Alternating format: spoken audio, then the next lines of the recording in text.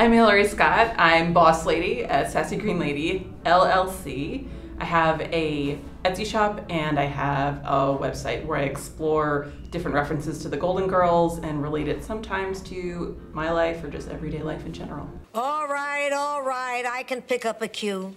Picture it. I worked at the Trevor Project, so I was there for about 2 years, and then I left when I got pregnant, and then I figured it would be like 6 months that I'd be home with him, and then I would try to find a job, and that would be it, and I would go back to work, and that's not how it happened. It was really difficult to even get interviews. At the same time, I was also dealing with undiagnosed postpartum depression and anxiety, so that's been something that really affected the end result of this. When you get rejected from a job, I feel like they're basically telling you, you're not really hireable, you're not really good enough. And I'm like, actually I am, and I know my worth, and if you can't see it, sorry about that, but then I guess I just have to hire myself because there's nothing else to do about it. I talked to my husband, we decided together, and we were like, if there's any time to do it, try it now. Or like my gut is telling me to stick with this. Every time I see a job posting that I'm like, oh, that's interesting, I'm like, no, I'm not gonna apply to that because something's telling me to like stick with this. That was my original Instagram handle just because I was trying to think of 3 things that described me just as a person.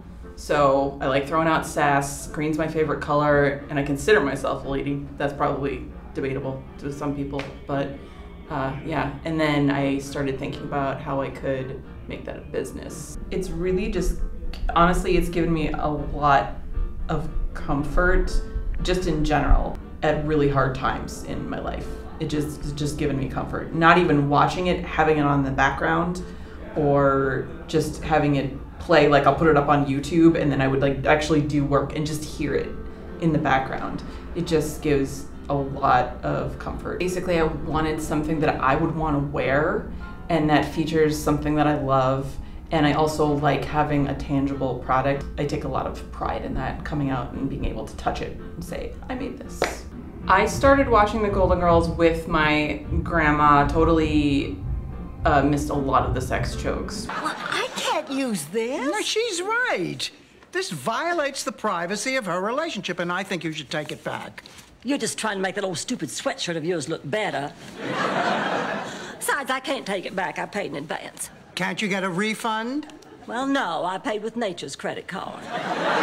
Which is unfortunate, but then I got it back when I started watching it in high school, and I just started watching it religiously ever since then.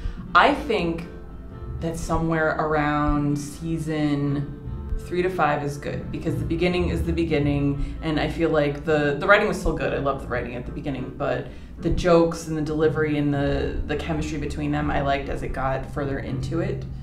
And also what I love is that you don't necessarily have to watch it from start to finish to get it.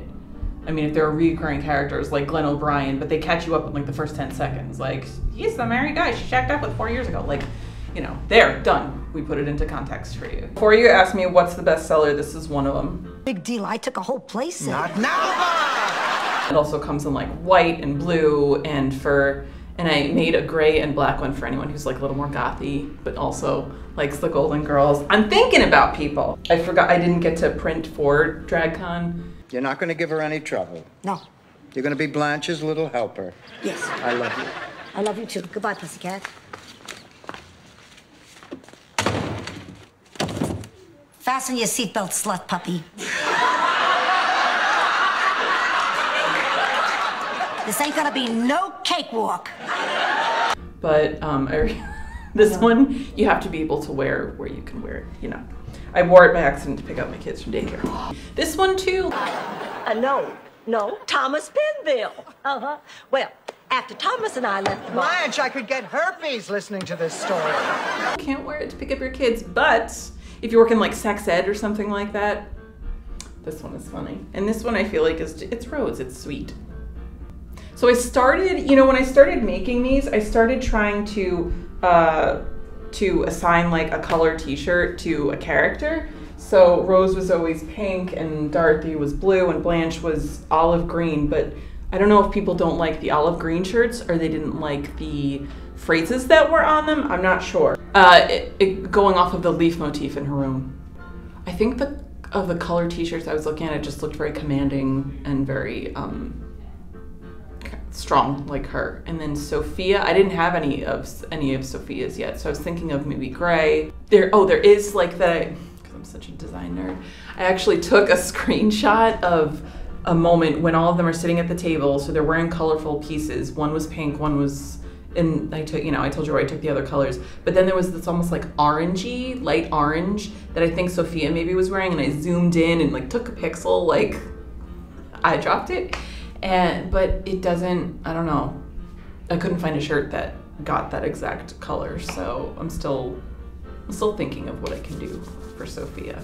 I would take specialized orders. They would be probably a little bit more depending on, but if someone wanted like this phrase on a blue shirt with this color ink, like I don't have to remake the screen. It's the screens that take a significant amount of time. Basically, it has to dry for like 12 to 24 hours, and then you get one chance to expose it and make sure it's right, and if it's not right, you have to start all over again. So you can be put off by like a week if you can't get the exposure time right. So that's more what it's a question of. But if someone were to say, can I just have a different color shirt with a different color ink with a phrase you already have, I'd be like, yeah, I don't care. I could keep working like 24 hours, either making shirts or photoshopping myself into things or coming up with like blog content. I could just keep doing that over and over and over. And to me, that says a lot about what you should be doing and what you shouldn't be doing, just in life in general. I feel like if you feel like you could do something forever, then maybe that's a sign. You can find Sassy Green Lady on Etsy. I have a blog, sassygreenlady.com. My handle is @sassygreenlady on Instagram, so feel free to follow along. Say hi to me, please, because I like when people do that. Look for me at some upcoming fairs and festivals. I hope to be selling some stuff.